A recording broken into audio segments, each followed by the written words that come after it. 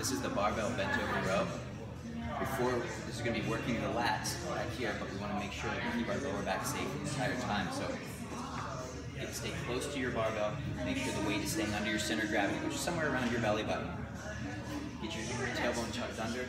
Nice athletic stance. Your first move to hinge is to hinge at the hips first. And slowly just keep that back straight and safe. All the way down.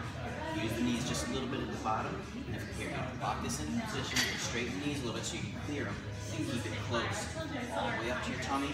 All the way back down. Barely missing the knees. I don't want to see the weight way out here on your toes. It puts a lot of strain on the lower back. So we want to make sure that we stay in a nice flat athletic position.